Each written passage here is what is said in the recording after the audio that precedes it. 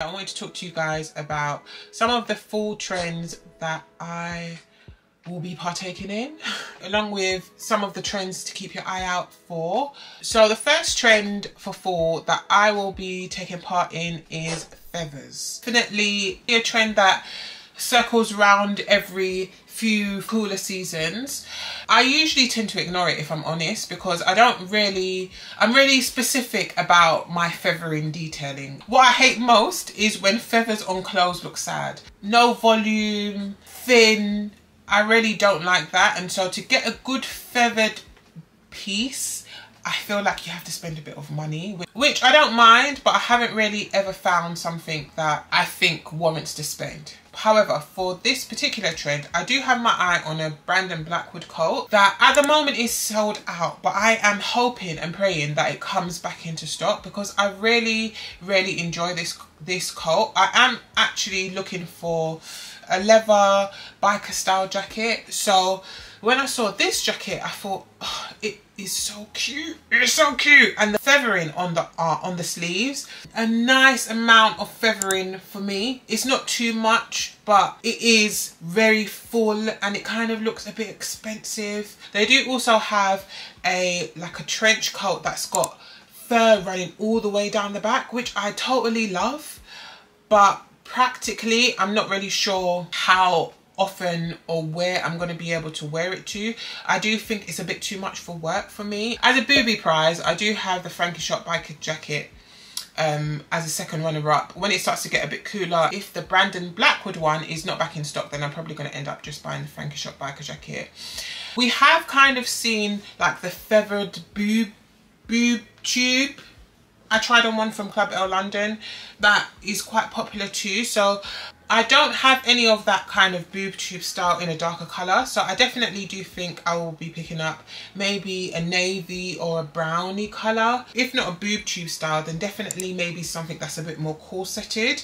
I think that feathering looks best on outerwear and on tops. I'm not really sure that I've seen a style of skirt or dress with feathering that I really love, but that could change. But definitely feathering, I think, is a trend to dip your toe in if you're interested in any of the trends for the fall season. So the next trend that actually kind of falls through from summer is red, and not just red but all red. For summer I did pick up a couple of red pieces, not tons. I have kind of like a love-hate relationship with red. Sometimes I really enjoy it and other times I don't really feel the vibe with it, but some of the all red looks that have been seen on the runway just look so nice. They look so elevated. It looks expensive with a twist. I'm not boring expensive, I'm excited expensive. I did more recently pick up another red dress from And Other Stories, actually from their Last Chance section. I think this red on red styling, I will give it a try, but I think when I do, it was probably going to be with a dress and coat combo more than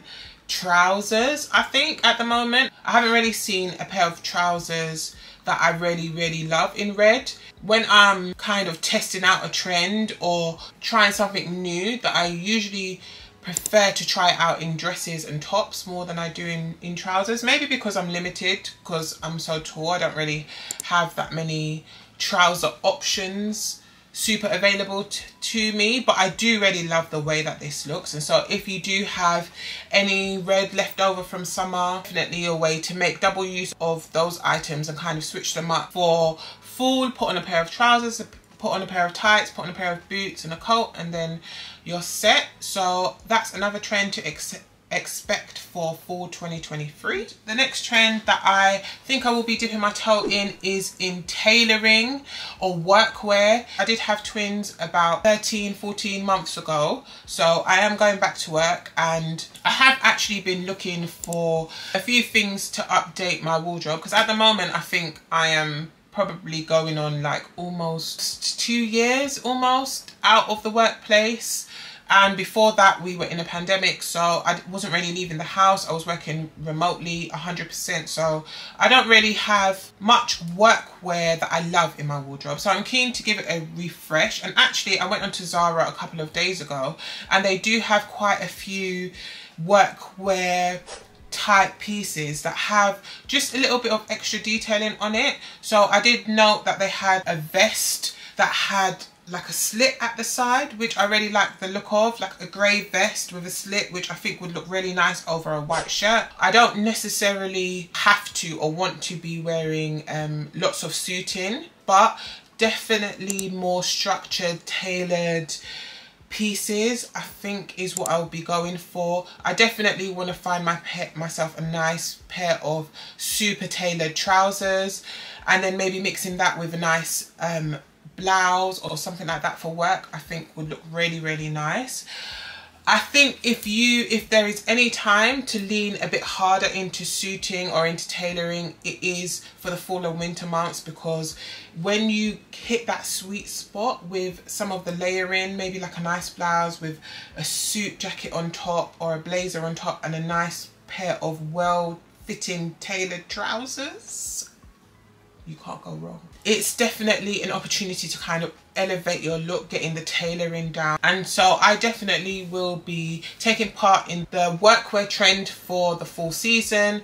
The next trend that is kind of coming over from spring summer is metallics. Metallics will still be trending for fall this year, and I'm actually excited by that prospect because most of the metallics that I ended up buying for spring summer I haven't had a chance to wear yet, so it's going to be a really good opportunity for me to wear those pieces. I also still haven't found a really nice silver metallic corset. I really want one. I just haven't found one that is the right shade of metallic for me yet, but I will be investing in one. As soon as I find it, I'm going to buy it. A nice metallic corset. Trousers that were super popular at Zara are actually quite nice because the metallic is kind of broken. I think looked really nice, but they just weren't long enough for me, so I wasn't able to pick those up. But if I can find a metallic pair of jeans or a metallic pair of trousers that I love, I also will be investing in a pair of those. What I've got in my mind's eye is a really nice metallic look with a corset metallic jean together. I think that's going to look really nice, and with of course everything Renaissance happening at the moment with Beyonce's tour, I feel like brands are kind of putting out a bit more metallic because they know that we need it for the concert. And you guys make sure that you are subscribed, because I do have a friend's birthday to go to in a few weeks, so if I can find something in time for then I will share that with you guys. But yeah, metallics is definitely a trend that I would recommend trying out for the fall season. The next trend that will be popular for fall 2023 is the hourglass trend. And I've also seen this called the peplum trend. So basically just wearing pieces that have quite a lot of shape to them, more of maybe a structured shape to them. So if you're wearing a dress, something that has quite a defined waist and quite defined hips, and if you're wearing a top, something that kind of accentuates your hip and your waist. Well, I don't even know if this is technically a trend, because I think that this shaping of clothing has been quite popular for some time.